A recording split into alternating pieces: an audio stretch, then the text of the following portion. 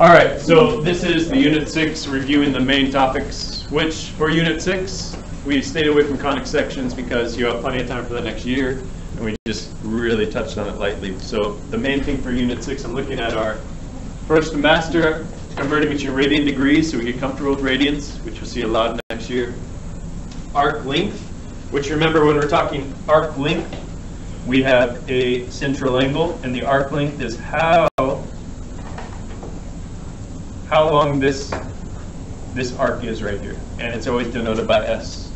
We can figure this out because, I'll jump back to this in a second, but I want to give the idea on this is all the way around, right, is either 2 pi or it's 180 degrees. Right. So looking at that, we can figure out what this arc length is by finding the,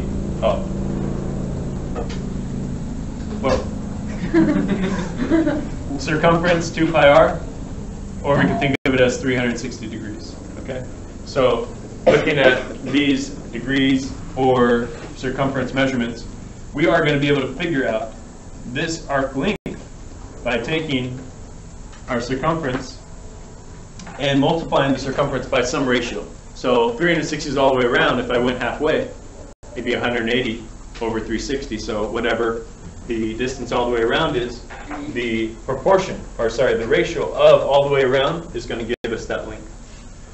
Area of a sector we're talking about when we have a central angle, it is the area of that sector. And again, the same idea. The area of the whole thing is pi r squared.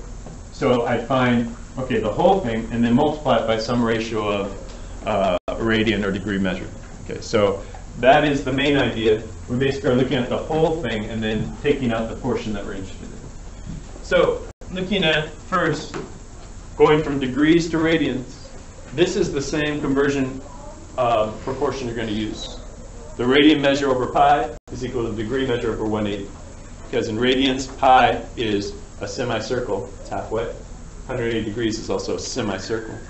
So for both of these, we're going to use that same conversion, and we're going to look for our radian measure, theta in radians, over pi is equal to the 200 over 180. So again, it's relating the proportion. Pi is halfway around. Halfway around. That's pi degrees. 180 degrees is, again, halfway around. So whatever our degree measure, we're relating it to whatever the radian measure is for that same angle, the same angle. So looking at this, what can I do to get to my theta, my radian measure, really quick? What can I do? It's radian measure here divided by pi. Multiply pi on both sides. Pi. You see? You don't even have to cross multiply because you would do this step anyway on the next step. So we have our theta equal to all this, 20 over 18, 10 over 9 times pi, 3.14 divided by 9. 200 divided by 180 times pi. Yeah, that's going to be right.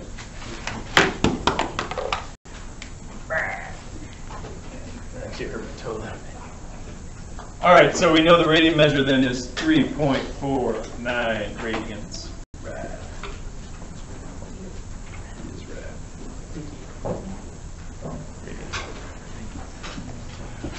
What are we going from here? Anytime you see pi in the measurement of the angle, you know it's a radian. We're using the same thing though. But in this case, I'm going to go 9 pi over 4. That's my radian measure over pi. And that's equal to some degree that I'll find over 180. What was the trick over here with this ratio on the left side when we have 9 pi over 4 divided by pi? The pi's are going to cancel out. And if you forgot why that would possibly happen, think of it as 9 pi over 4 divided by pi over 1. But we flip it because division of fractions, we can convert it to a multiplication problem if we flip the second fraction, which allows us to get rid of the pi. So instead of doing that every single time, we do know that these pi's are going to go negated out. 9/4 is equal to the degree measure over 180. How about we just multiply by 180 and be done with this? 180. Gone. The degree measure is, let's see, 45 times 9. 405 degrees. All right, how do we feel about conversions? Thumbs up, down, sideways, anything? Good, right?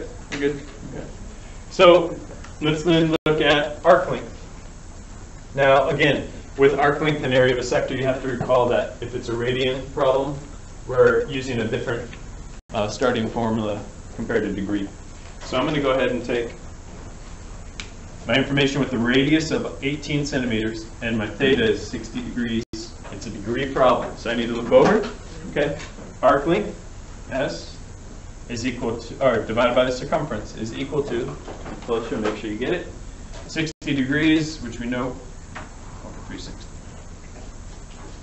So it's a basic proportion again. Let's look at this. The circumference is all the way around, which we'll have to figure out. 360 is all the way around. This is saying that instead of going all the way around, we're going 60 degrees. So this ratio right here has to be equal to this ratio right here.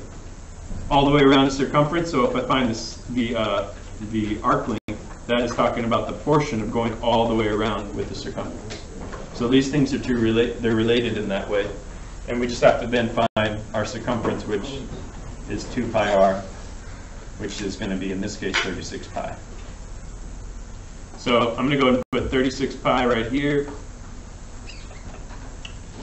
to find the arc length. All I need to do then is multiply both sides by 36 pi. So again, I found 36 pi because that is the circumference. Actually, I could just erase it and put it there as the circumference. 2 pi r, radius is 18, 36 pi. We can then multiply by 36 pi to get rid of it on that side. We get the arc length as, let's see, 1/6 times 36, it's going to be 6 pi. Okay, so I would take the answer as 6 pi, or pi times 6 is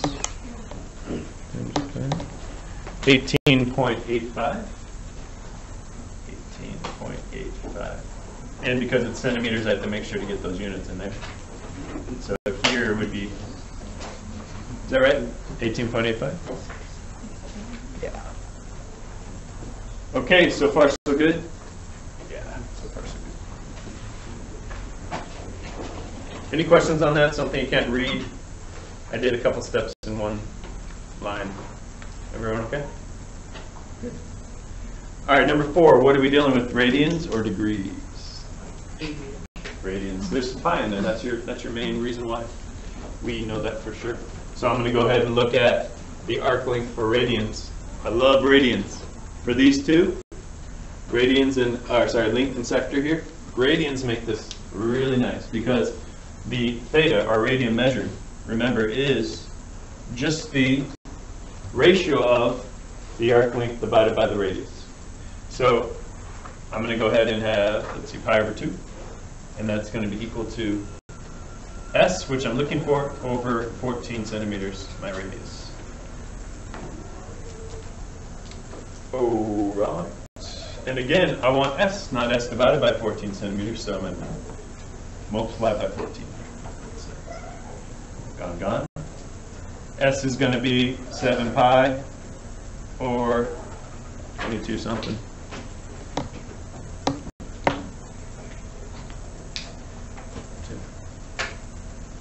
Centimeters. That's an S.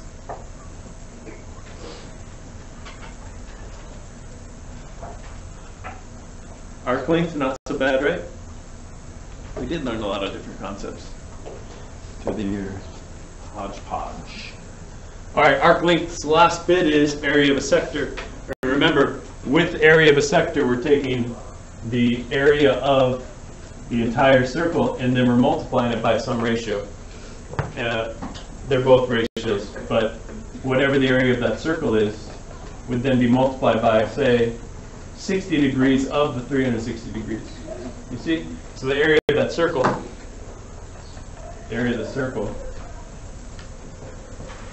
times some ratio of my degree measures I'm interested in will tell me what portion of the circle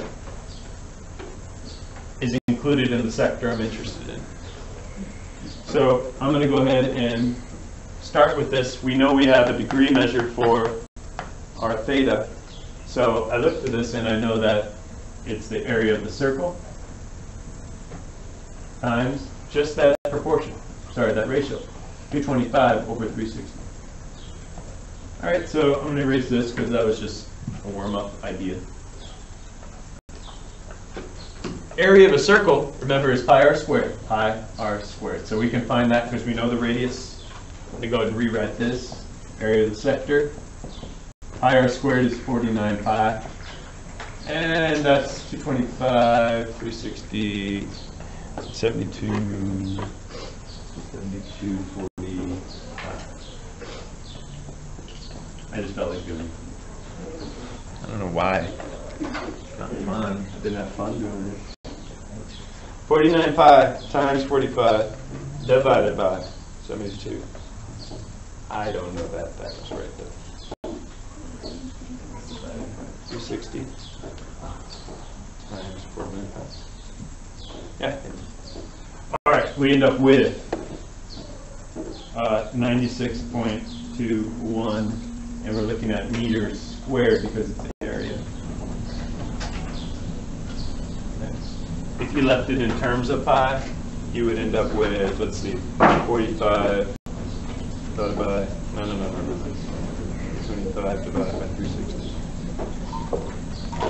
times 49. Yeah, you'd end up with a really horrible number, 30.6255 meters squared. Both work. All right, very last one. You guys okay back there?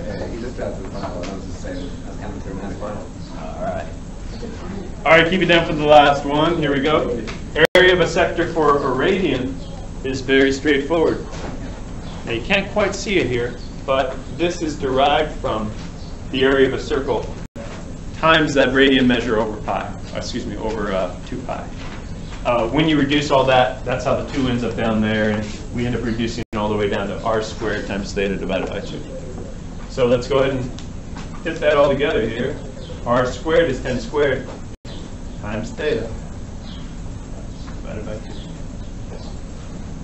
One way to look at this is going to be 100 divided by 2. I could think of it like this: 50 pi over 4. So we get the area of the sector is 12.5 pi meters squared, or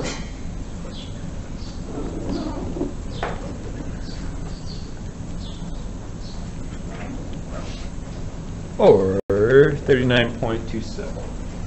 39.27. All right, so those both those options will work. I'm not going to count it against you if you're given it in terms of pi or not for these type problems. There will be some times where we end up working in radians where pi is important to keep in terms of pi. But some calculators offer that as an option and some don't. So unearned disadvantage isn't continued here. Reason technology, if you got different technology, I can't make that an advantage or a disadvantage. All right. Okay, any questions? How do you guys feel? Thumbs up? Thumbs sideways? Thumbs down? You? Okay. We're mostly up. All right. And that's it. That's it. Okay, I'm going to put up the first worksheet. Thank you for watching. Don't subscribe over the summer.